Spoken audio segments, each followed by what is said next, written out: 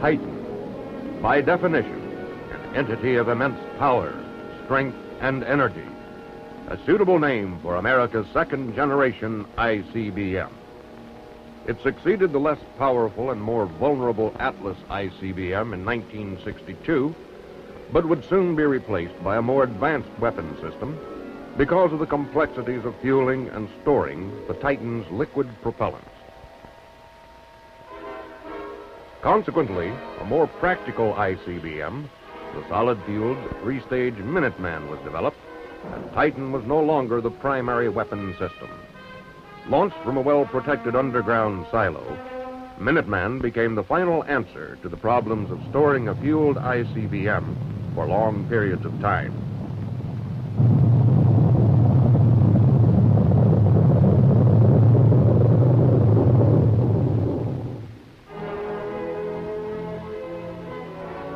The technology and reliability of the obsolete Titan ICBM was not lost to progress.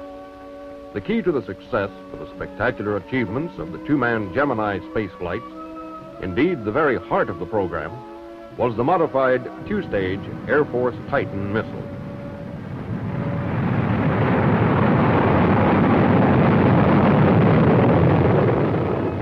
It boosted a total of 20 Gemini astronauts into space in 10 milestone missions.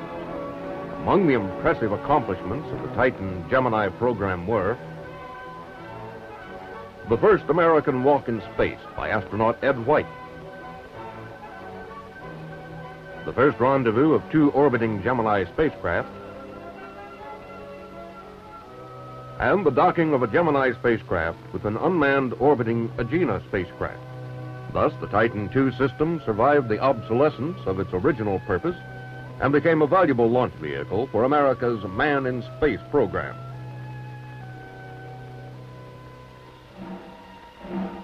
Eventually, the Titan launch vehicle would serve the nation in an even greater capacity as part of the more versatile, powerful Titan 3C booster, which has become the standard space launch system for the United States Air Force.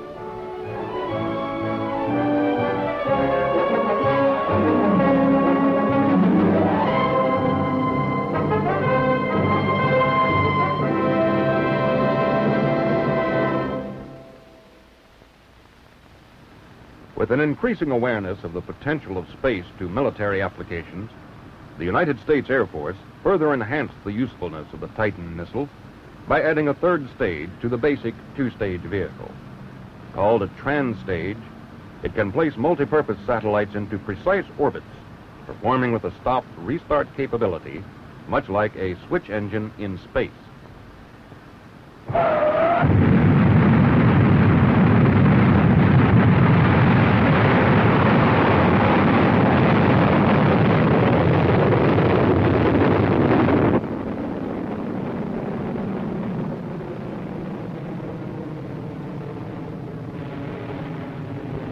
Dubbed Titan 3A, it would become the core vehicle for the more powerful Titan 3C, which has two large, solid propellant strap-on boosters attached for added liftoff thrust. To accommodate the Titan 3C system, a new facility for preparing and launching the vehicle was constructed at Cape Kennedy, Florida. The Integrate Transfer Launch Facility, or ITL, can assemble, check out, and launch the Titan 3C with minimum delay and maximum efficiency. It is similar to an industrial assembly line whose end product is a Titan 3 space booster delivered to the launch pad, ready for flight. The launch preparation cycle for a typical mission begins when the Titan core vehicle is delivered to Cape Kennedy by an Air Force transport plane. The objective for this mission was to place dual advanced military communications satellites into stationary orbit, 23,000 miles above the Earth's equator at widely separated points. The C-5A cargo aircraft, the largest in the Air Force fleet, easily accommodates all three stages which make up the liquid-fueled core section of the Titan 3C. Even as the stages of the Titan 3C are being moved out, the giant C-5A aircraft departs. It would soon return with another vital cargo for the Titan 3C mission, the twin satellites which would be hurled aloft to serve the Department of Defense global communication system.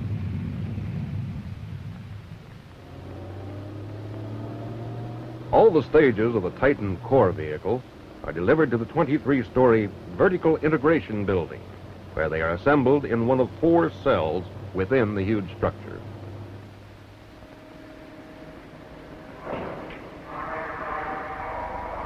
Once inside, each stage is hoisted onto a mobile launcher transporter by an overhead bridge crane.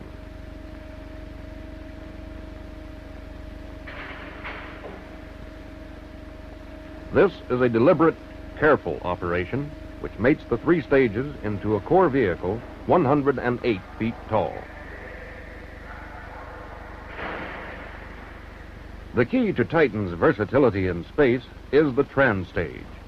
Its 16,000-pound thrust pressure-fed engines are designed to give multiple restart capability for changing orbits and to achieve lunar or deep space trajectories.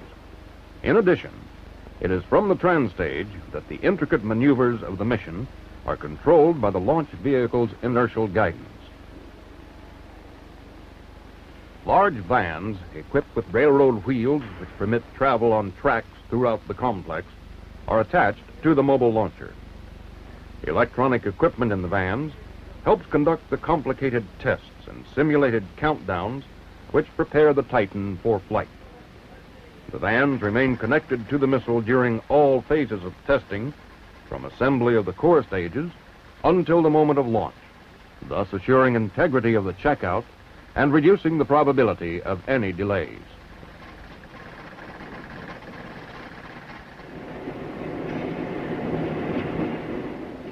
After the assembly and checkout of the core vehicle is completed in the vertical integration building, parallel-controlled diesel locomotives transported over a double set of tracks to the solid motor assembly building, where 2 rocket boosters will be attached. Prior to the transport of the core vehicle to the solid motor assembly building, the twin boosters are constructed by stacking segments of the solid rocket motors into their flight configuration.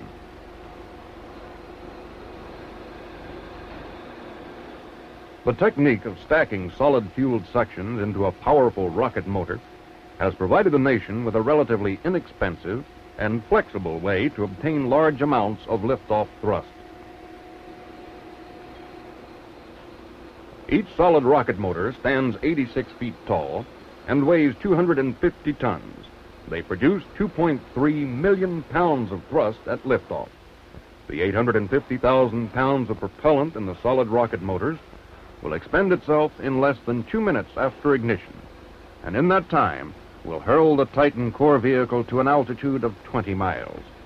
Attachment of the 2 solid-fueled rockets to the core vehicle completes the assembly of the launch vehicle.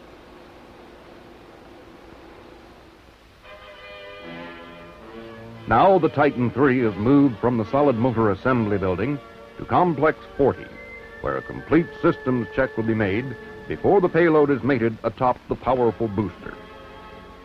Once again, the synchronized dual locomotives push the Titan and its launcher along the special rail system which leads to the launch pad.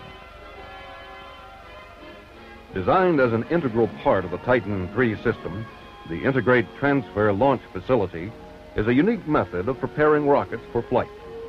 It allows the simultaneous assembly of as many as 4 Titan III vehicles in either of 2 configurations. But perhaps most significantly, it permits complete checkout in facilities away from the launch pad proper, thereby occupying the pad only for the time required to install the payload, load propellants, and launch the vehicle. In the Titan 3C system, the emphasis is on flexibility, reliability, and economy. The launch vehicle delivered to the pad may be launched immediately or held indefinitely, depending on the mission requirements. The flexibility of the impressive Titan 3C is reflected in its payload capabilities. It can place 28,400 pounds into a low Earth orbit, 3,100 pounds into a stationary orbit 23,000 miles high, or send a 3,700-pound payload to the planet Mars or Venus. Once the launch vehicle is emplaced on the pad, a massive mobile service tower, 25 stories tall, is moved in to provide environmental protection and to give technicians access to the rocket and payload.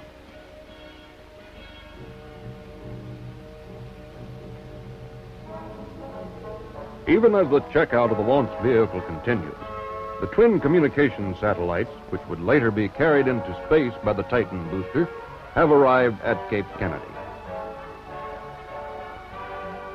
Carefully, the dual spacecraft are removed from the huge cargo plane.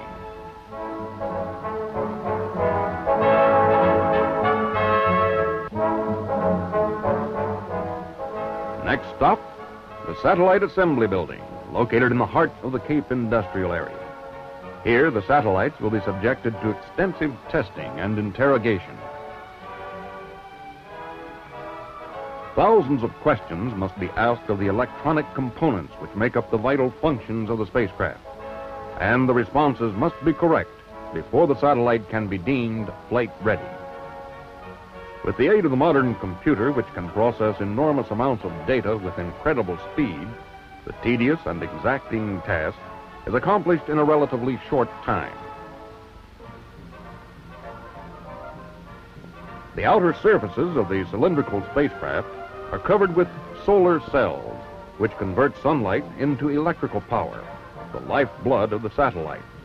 These, too, must be carefully inspected and tested.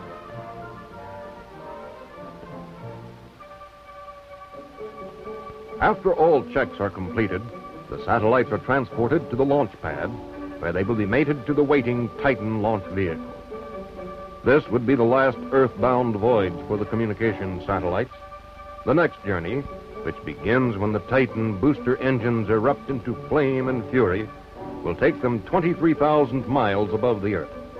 There, from widely separated stationary outposts in space over the equator, vast amounts of communications would be received and transmitted by the satellites to provide almost worldwide coverage for the Department of Defense. At the top of the service tower, a door swings open to clear a path for the payload.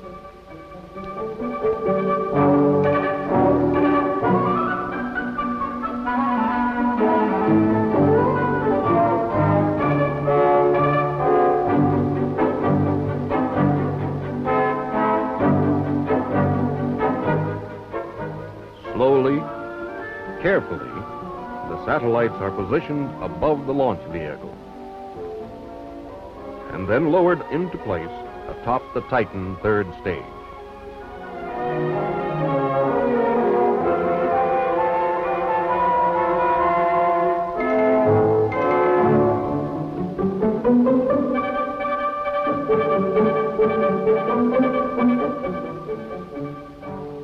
After a systems test is performed to verify the readiness of the spacecraft, a shroud or payload fairing is installed to protect the satellites from the atmosphere during the boost phase of the flight.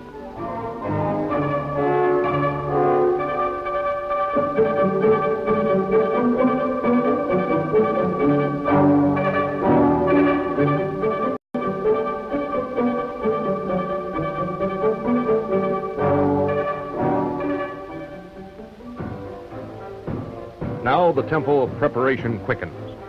In the Launch Control Center, located 2 miles from the launch pad in the Vertical Integration Building, the 6555th Aerospace Test Group and the responsible contractor personnel conduct a combined systems test.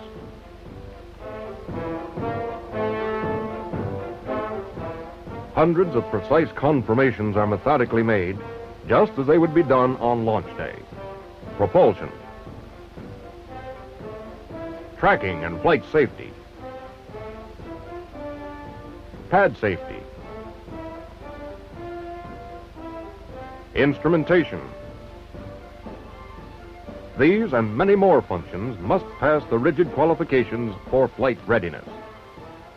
When results of the simulated countdown show that Titan is ready, the fueling operation begins. 350,000 pounds of self-igniting liquid propellants are pumped aboard the core vehicle, carefully monitored from a control station near the launch pad. Technicians who handle the toxic fuel lines wear self-contained atmospheric protective suits, which have a supply of liquid air for both breathing and cooling. Soon the task is done, and the military's most powerful booster, as well as the free world's most versatile launch vehicle, is poised for flight. UTCs go. STC, go. ALRC. Go. SO, go. SRO, go. Roger. Test group is go. TC, flight safety. Flight safety. You verify override valve lockout indicators lighted? Roger, your transmitters are not up yet, though. Roger. I'll meet the SRO on channel 1. Roger, SRO, channel 1. Once again, the skill, coordination, and expertise of the launch team is focused down to a precise moment in time, T0. But this time, the mighty Titan will roar to life and begin its mission of placing 2 communication satellites into orbit.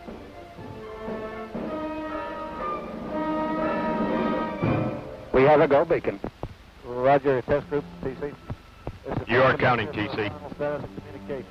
Modern electronics and man blend into an orchestration of activity controlled by the test conductor. Each heartbeat of the Titan and its payload is monitored and verified as the countdown continues closer to the moment of launch. Space test group. Test group is go, and you are cleared to launch. Stand by for 10-second countdown. 10, 9, 8, 7, 6, 5, 4, 3, 2, 1.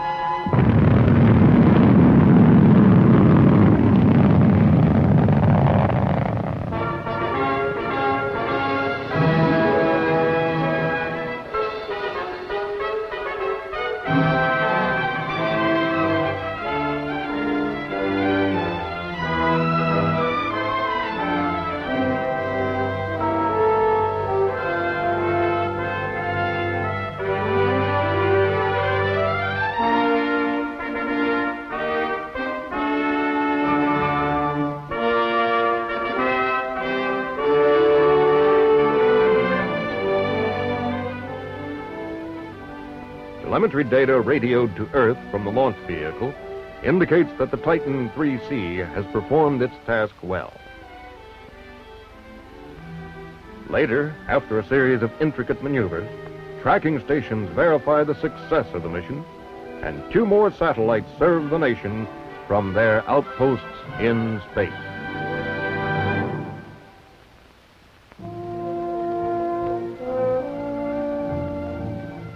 Titan 3C, a truly versatile launch vehicle, has given America a valuable operational capability in space.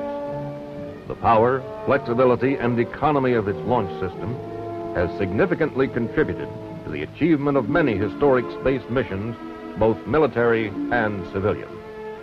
Men, machines, space vehicles, and satellites, all of them vital links in a chain of successful missions.